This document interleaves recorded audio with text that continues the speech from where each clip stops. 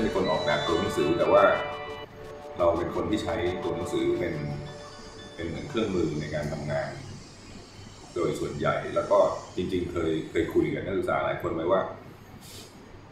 พอมาพูดถึงประเด็นในเรื่องของงานออกแบบที่มีบุคลิกแบบไทยเนี่ยผมยังเชื่อว่าตัวหนังสือภาษาไทยเป็นอาวุธหนักตัวหนึ่งที่ไม่ว่าตัวยุคสมัยมันจะผ่านไปยังไงสไตล์ที่รับอิทธิพลมาจากตะวันตกหรือประเทศอื่นๆเนี่ยจะเข้ามาหล่อหลอมแล้วสร้างอิทธิพลกับนักออกแบบไทยอย่างไรก็แล้วแต่มันจะถูกปรับเข้าหาบุคลิกบางอย่างของเราโดยที่เรามีเครื่องมือหลักของเราอยู่เพราะฉะนั้นผมยังคิดว่าตัวหนังสือไทยเนี่ยจะมีบทบาทสำคัญมากต่อการเดินทางร่วมไปกับยุคสมัยต่อให้มันจะเป็นโลกาภิวัตน์หรืออะไรก็แล้วแต่ตราบใดที่ตัวหนังสือไทยมันยังมีวิวัฒนาการพัฒนาตัวเองต่อไปคู่กับความเปลี่ยนแปลงของโลกเนี่ย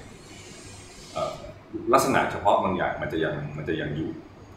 ซึ่งตรงนั้นมันเป็นสำหรับผมมันคืออาวุธหนักพอมันเป็นอาวุธที่สำคัญหรือว่าเครื่องมือที่สำคัญเราก็เลยค่อนข้างที่จะพยายามที่จะเข้าใจมันในการใช้แล้วก็ท้ายที่สุดก็คือพยายามจะมองมันไปข้างหน้าว่าเราจะใช้มันอย่างไรอันนั้นเป็นเหตุผลหนึ่งที่ผมเริ่มกลับมาดูความเป็นมาประกอบกับนิสัยส่วนตัวชอบอ่านหนังสือแล้วก็ชอบเรื่องเกล็ดนะครับเรื่องความเป็นมาอะไรเนี่ยทำให้พอเราไปดูเกี่ยวกับความเป็นมาของตัวอักษร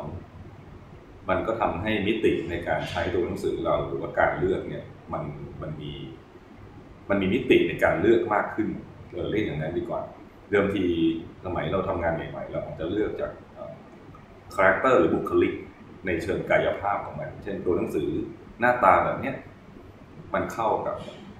งานหรือคอนเทนต์ที่เราอยากจะเสนอไปแต่พอเรารู้เรื่องราวเกี่ยวกับมันเนี่ยบางทีเหตุผลในการเลือกของเราเนี่ยก็จะมีช่องทางในการเลือกอื่นๆเพิ่มขึ้นอีกเช่นเราเลือกตัวหนังสือตัวนี้เพราะความเป็นมาของมันหรือว่าเส้นทางเดินของมันว่ามันเกิดขึ้นได้อย่างไรสภาพแวดล้อมอะไรทำให้มันเกิดขึ้นแล้วก็มันถูกนำไปแสดงบทบาทในแง่ไหนมาบ้างซึ่งเราปฏิเสธไม่ได้ว่าท้ายที่สุดไทป์เฟส1ไทป์เฟสมันไม่ได้มามีบุคลิกของมันเพียงเพราะแค่ว่าหน้าตามันเป็นอย่างไรแต่ว่ามันขึ้นอยู่กับว่ามันถูกนำไปเล่นบทบาทอะไรบ้างในอดีตซึ่งมันก็ทำให้เราเองมีช่องทางดีกว่าแล้วมันไม่ถึงขนาดนั้นมีช่องทางในการตัดสินใจมากขึ้นว่าเราจะมีความคิดเห็นหรือท่าทีอย่างไรต่อการใช้ตัวหนังสือสักตัวหนึ่งรวมไปถึงมันทำให้เกิดรูปแบบการใช้ใหม่ๆด้วยที่บางทีเราอาจจะมองมันมากกว่าตัวกายภาพของมันพอเราไปเรียนรู้สิ่งที่เกิดขึ้นในอดีต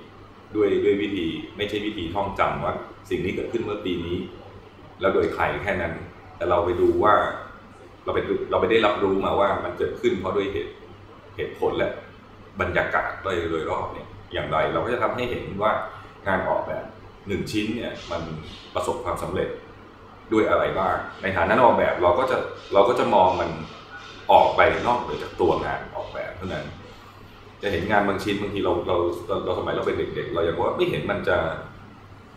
ะดูดีอะไรมากขนาดที่ผลที่มันได้รับความสำเร็จ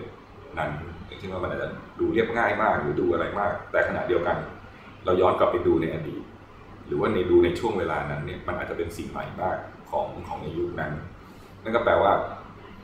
คนในปัจจุบันอาจจะเห็นงานที่ถือว่าเป็นงานที่เปลี่ยนโลกเนี่ยเป็นรู้สึกธรรมดากับมันเพราะว่าคนในยุคเราก็จะรู้สึกธรรมดากับเรื่องที่มันเพราะเราก็เดินหน้ามาไกลแล้วเพราะฉะนั้นในตัวปัจจัย